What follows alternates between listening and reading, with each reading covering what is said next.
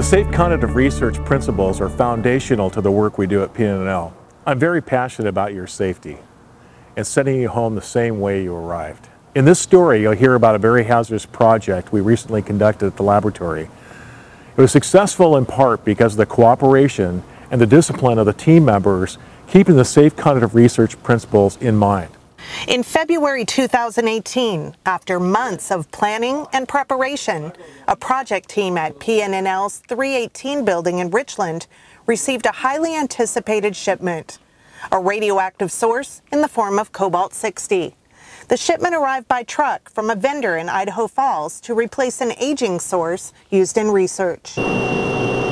Cobalt-60 is necessary for testing a variety of materials and how they're affected by exposure to radiation.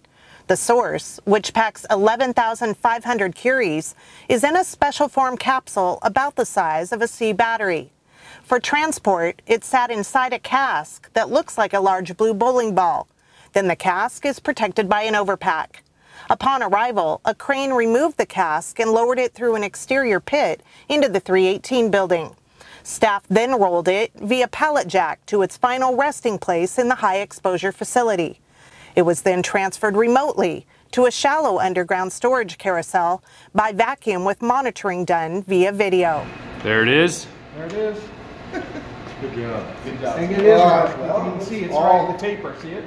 It's in right. Okay, good. It's now available to researchers for its useful life of about 10 years.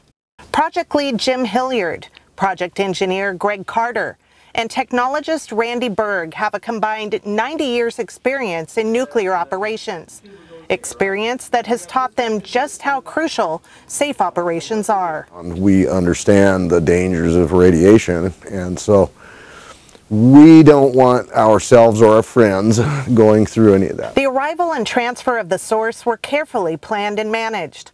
Full mock-ups were used to practice and train to each step of the process, so hazards could be planned for and mitigated well in advance of the source's arrival. We had to start our planning, which included maybe 20 to 30 steps.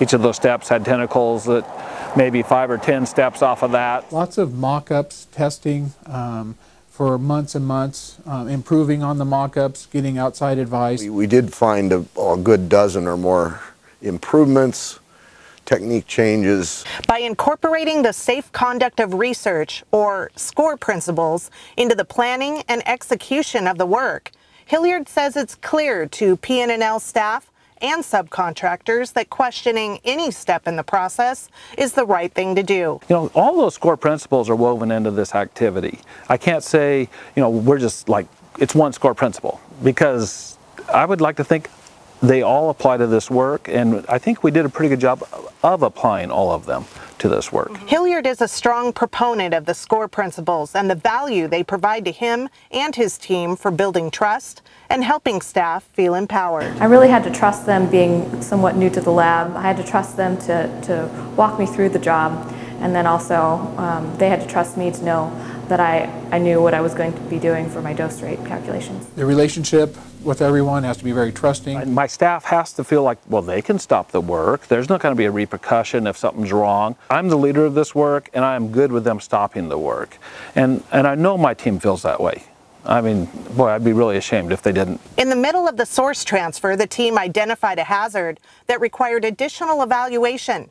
The radiation protection technologist detected a higher than expected radiation field. And when we pulled the plug out of the cask, we had a photon scatter that we didn't account for. Immediately stopped the work, made sure everything was in a safe condition. Throughout our lunch period, we planned with the radiation protection group. We replanned the work, replanned the entry, took some additional surveys to make sure it was safe, and then we went ahead, stepped back into our procedure. The project was declared a success, and made even more sweet by the team far exceeding their ALARA goal, or their goal that radiation exposure be as low as reasonably achievable, about 40% of the expected amount. Because we stopped, the RPTs got a better instrument, went and took a better measurement of the dose, and so we knew better what we were getting into.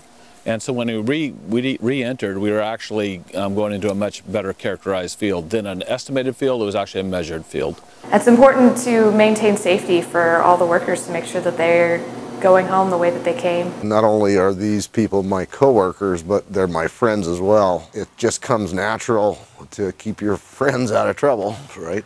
You know, that end game is we can bring in a source like that, we can do it safely, and then we can conduct research for the next 10 years with that source. Makes you feel pretty good when you've not only protected yourself, but others.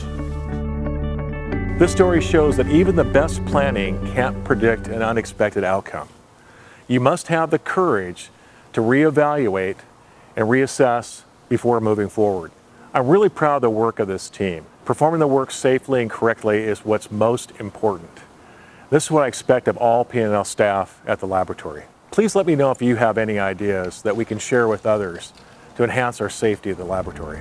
Thanks for what you do, and stay safe.